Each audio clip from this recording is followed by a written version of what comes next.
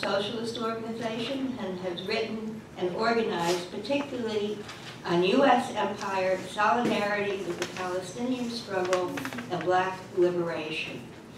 He co-organized the 2015 Black-Palestine Solidarity Statement, which was signed by over 1,100 Black scholars, activists, and artists. And with what's going on our current southern border, which is sort of weird because, I mean, we annexed that whole piece. But that's another piece. Senator Short, irony. So, Khury, would you?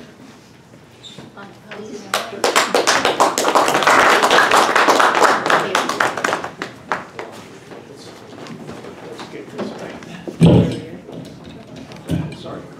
Okay.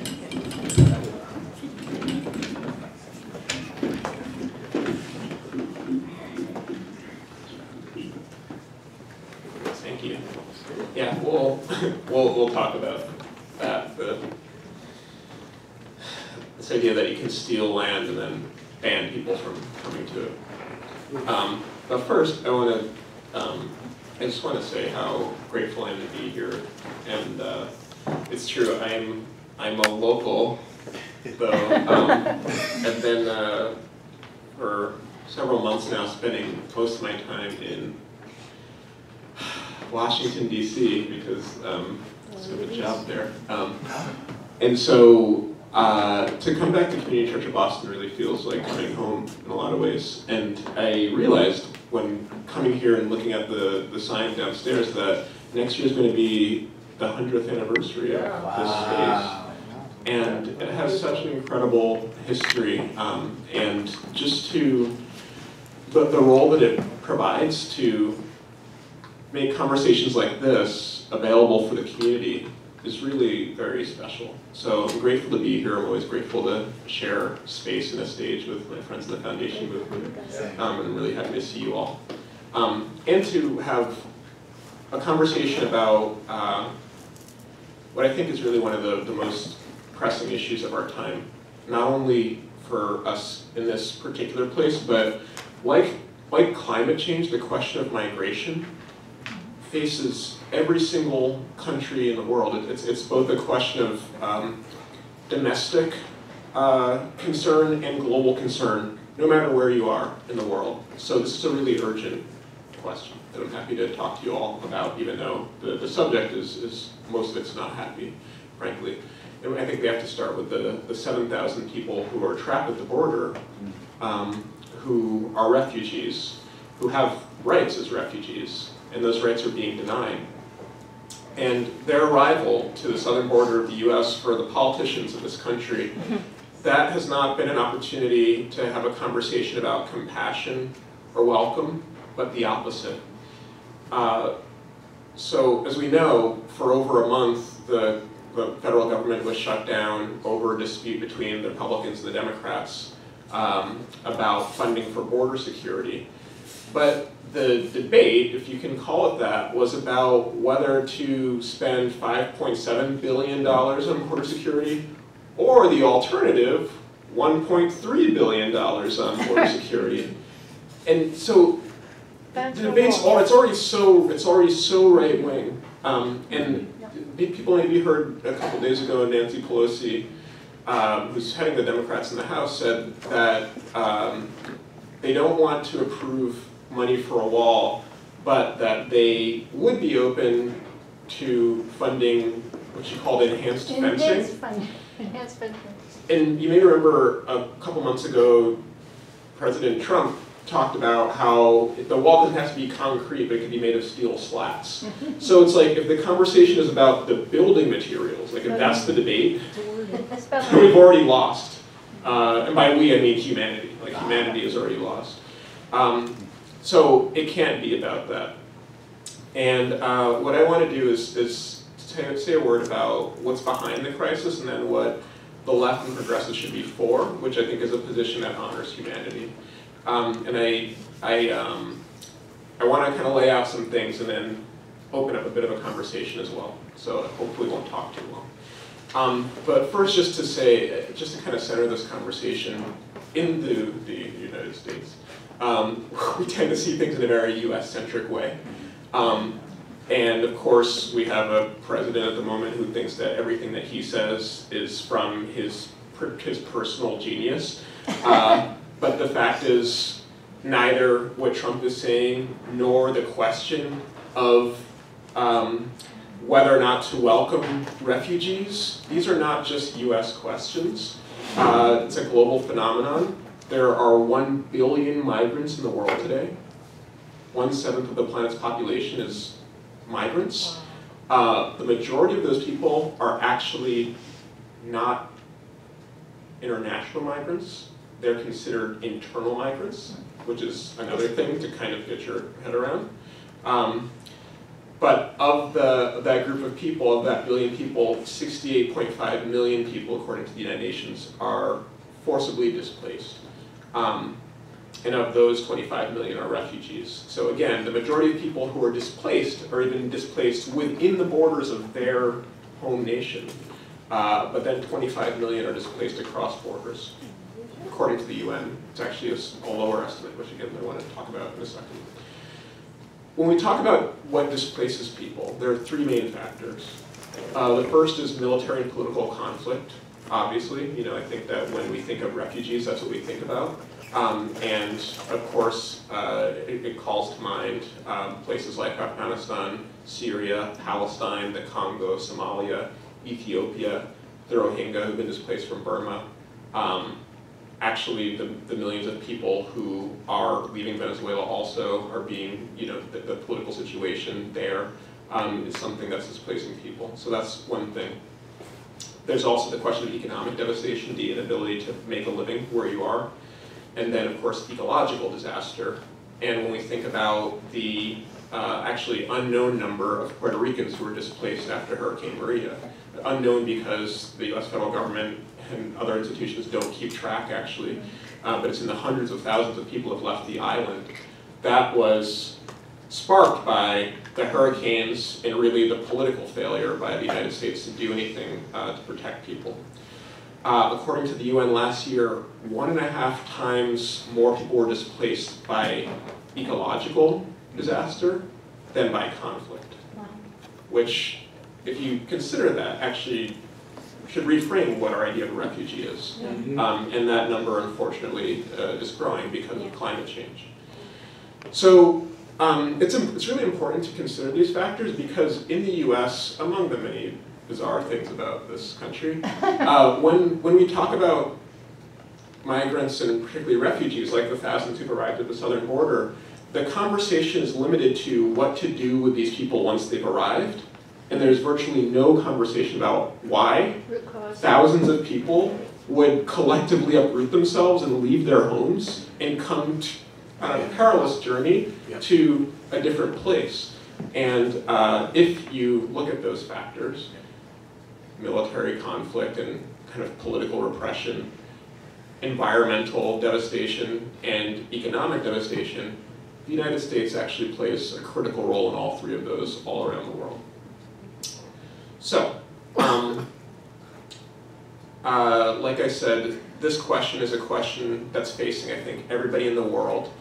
And frankly, the conversation happening elsewhere should be a familiar one to us. Actually, most of the world is not responding in a compassionate way, or in a way that's based on solidarity. I should say most of the states of the world, most of the world's governments. There have been challenges to those governments by ordinary people around the world. That's important to highlight. But to start with the governments, since 2015, there have been border barriers erected in Hungary, Macedonia, Greece, Bulgaria, Austria, Slovenia, and unfortunately the list could go on. It's also not accidental that different states have responded similarly around the world because they actually inspire each other. There's this person who's the interior minister of Italy right now named Matteo Salvini, who is going on this rabid campaign against migrants, particularly African migrants in Italy. And the campaign slogan for his party, which is called the Northern League, a longtime racist party in Italy, their campaign slogan in last year, 2018, was Italians First, directly inspired by the America First slogan from Donald Trump. And actually, I encourage you, if you can stomach it, to look up at some point Matteo Salvini's campaign sign, which he modeled after Donald Trump's campaign sign. So they inspire each other.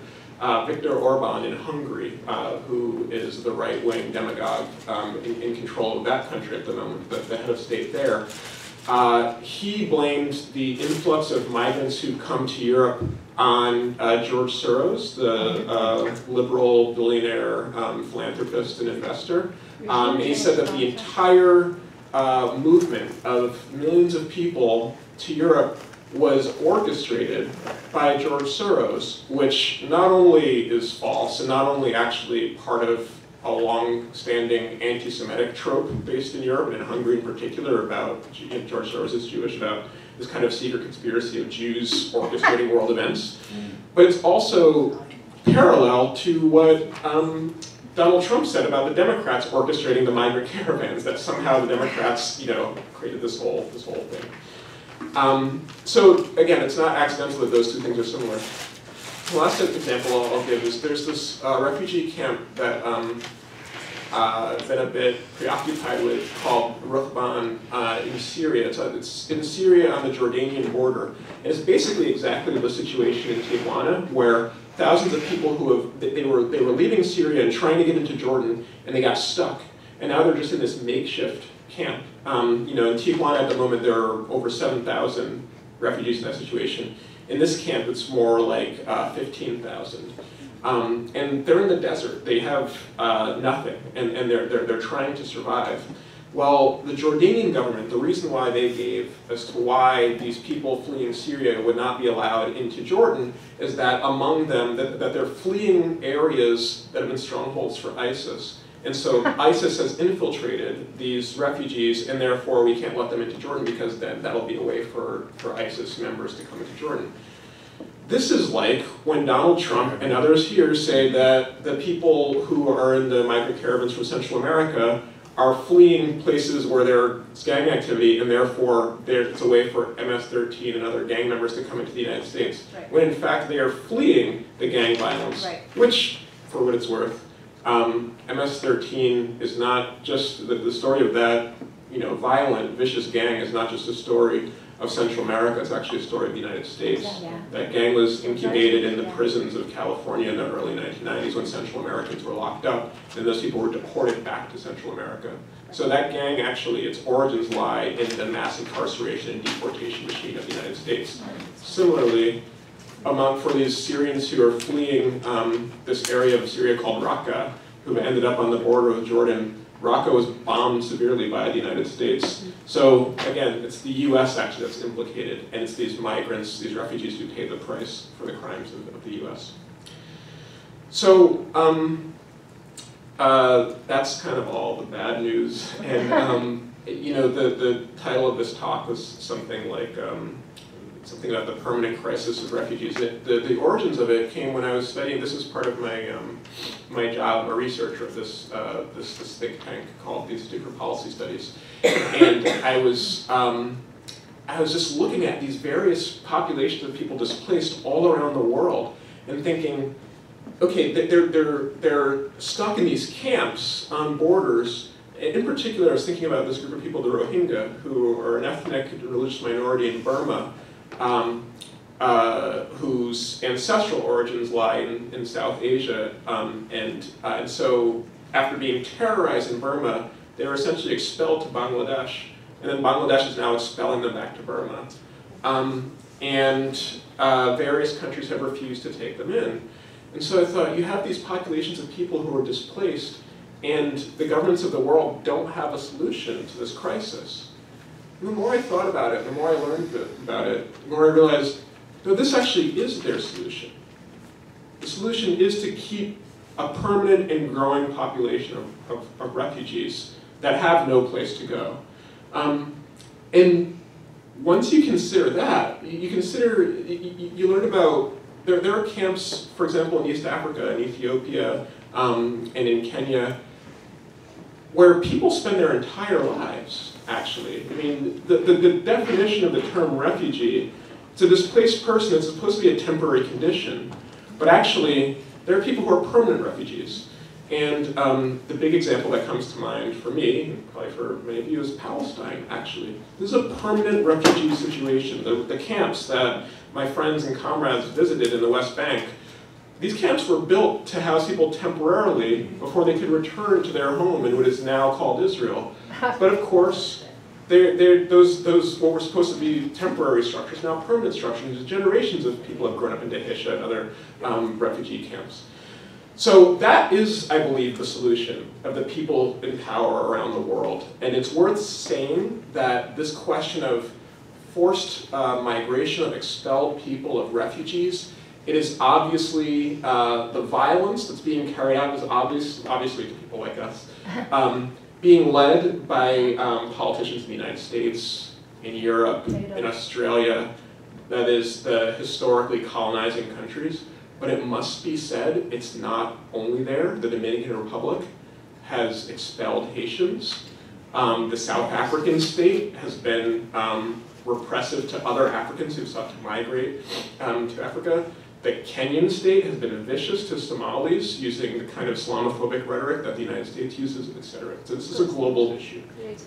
So I think that we should be for open borders, which at the moment in the US is considered like an insult. I mean, they're like, you're for open borders, you know, that's meant to discourage you know, progressives. And I think that we should embrace, like, we are for open borders. Borders shouldn't exist, actually.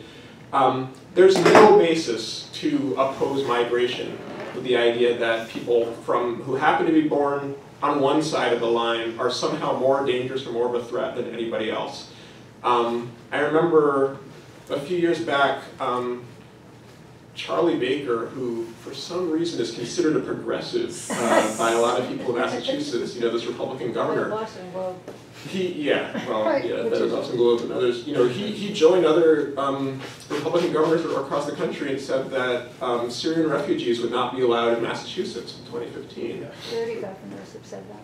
What's that? 30 governors have said no Syrian. Yeah, when I get to my conclusion, it's about like of the U.S., but so right, that makes but them whatever, scary. you know. But yeah, it's like this. Anyway, what kind of society do we want to live in is also, I think, the guiding question. But so Charlie Baker, you know, he said the Syrians were not welcome here, and you know, bunch of us organized a rally on the State House steps, and I remember this reporter came up to me and she was like, yeah, but you know, don't you think that there should be some screening to make sure that dangerous people can't get into Massachusetts? And I was like, do we screen people from New Hampshire? Like, they're across the border, but somehow that's which, you know, I avoid New Hampshire. Whatever. Anyway, but why are some borders, you know, considered? Why is it that we take some borders seriously in a way that actually the question of what rights you have are based on your location relative to borders, but other borders are not thought about like that at all. And I don't think there's any reason to see the U.S.-Mexico border as any different from the Cambridge-Somerville border. So anyway, so that's what I think we should be for. Let me conclude, because I want to have more of a conversation, but just a few kind of bullet points to consider. So I'll just kind of drop these and we can explore them if you'd like. So one is in our understanding of migration. I think that we have to incorporate an understanding of colonialism. If we were talking about the question of Puerto Rico, for example, which is colonized by the United States, it's a country that has not been allowed to be a country for 5 centuries. It is currently controlled by the U.S. Puerto Ricans don't have the right to control their own borders, by the way, or their currency, or any of or their budget, or anything like that. Those decisions are all made in Washington, D.C., in a Congress where Puerto Rico does not have voting representation, by the way. Well, all three factors, military conflict, Puerto Rico is heavily militarized, and political control by the United States, the question of the economy, which has been devastated for years, and then ecological crisis, they all intersect at Puerto Rico.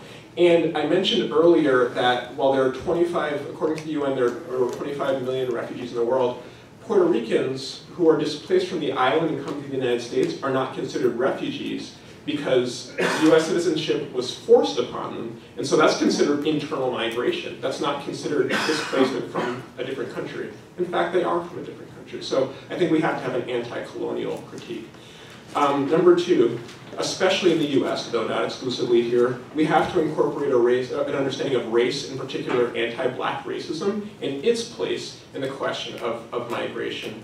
And I think this is for many reasons. One is in the US, we should always be thinking about anti-Black racism because it's at the foundation of the country. But if we're talking about the current crisis at the border, the ability of the US government to detain en masse so many people immediately is because of the mass incarceration machine that has been built up on this side of the border, whose first primary target was the Black population and the brown population as well. That's why they're able to construct a detention camp overnight, is they already have the know-how, the technology, the materials, and so on. They say that it's somehow impossible to process all these asylum applications, but it's incredibly easy to build migrant detention camps and expand existing prison facilities. That's because of mass incarceration, and we have to talk about the treatment of Black folks with that. Also, Donald Trump has talked about stripping birthright citizenship away from second-generation migrants, which itself is a horrendous proposal.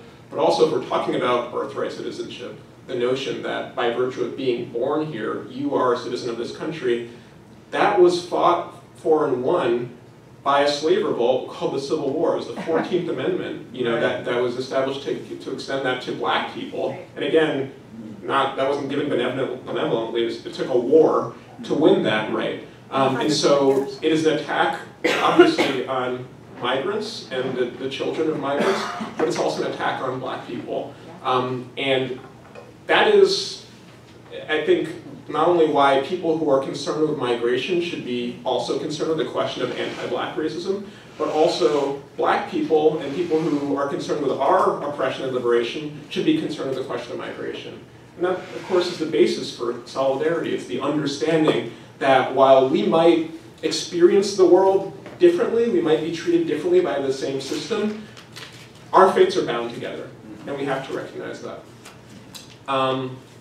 Point number three, we have to talk about the question of indigenous peoples as well, and the fact that all of this land is stolen. And so the place where, it's so strange for like right-wingers in San Diego to say like, those people they don't belong here, and they're going to come here and speak Spanish, and it's like, you live in a place called San Diego, California, like why do you think it's called that? So before that place was called the United States, it was called Mexico, and before it was called that, it belonged to the Pueblo Nation and many other nations that exist, that predate not only this nation state, but nation states in general. And in fact, many of the people who are coming from Central America and the migrant caravans are themselves indigenous peoples whose nations and whose stories well predate the borders of these United States and the other borders that they crossed.